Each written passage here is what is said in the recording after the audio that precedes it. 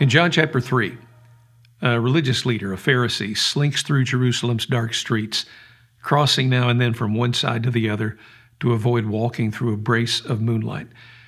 At this hour, his colleagues are almost certainly settled in for the night, but he dares not risk being seen. His sneakiness feels silly, but the questions he means to ask of Jesus are anything but. In John 4, a woman shambles along a dust-dry path under a blistering sun, shaded only by the empty bucket she balances on her head. No sensible person comes to Jacob's well in the heat of the day, but that's precisely the point. A woman with a grubby reputation prefers privacy over comfort. They could not be more different, the Pharisee and the woman. He's a Jewish man, she's a Samaritan woman. He's morally scrupulous, she bears the stigma of moral ruin. He's deeply invested in his community, she's isolated from hers. He's influential, she's a cipher. They are as unlike as any two people could possibly be. Even so, they have much in common. The religious leader is ashamed to be identified with Jesus. The woman is just ashamed. Neither wants to be seen, but both will be exposed, he for what he does not know, and she for what is known about her.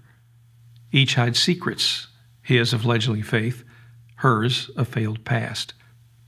He comes seeking answers, but returns with nothing but questions. And she comes only to slack her thirst, but leaves with surprising answers. Jesus riddles each of them with enigmatic words about water, spirit, and truth, leaving both of them confused but intrigued. And in the middle of all of it, linking these two polar opposite characters, is Jesus.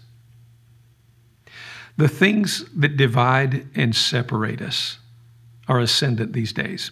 Religion, race, and politics, economic, immigration and social status, gender, sex, and sexual orientation.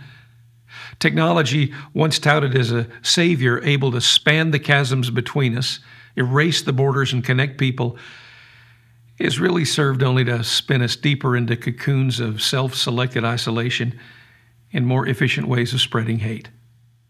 John's stories, though, remind us that division is not a recent invention.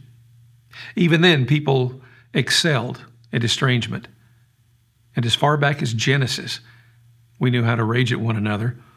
All you needed was some misdirected anger and a rock.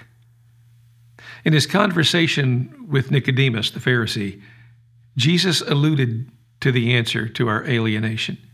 He said, just as Moses lifted up the snake in the desert, so the Son of Man must be lifted up.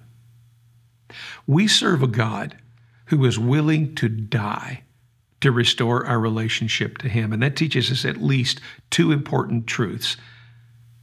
Reconciliation is stratospherically expensive, and reconciliation is worth it. If we will tell that story often enough and well enough and embody it in our lives, perhaps others, even people who are nothing like us at all, will find it as compelling and transforming as we do. Jesus has always attracted opposites. It's not a sermon, it's just a thought.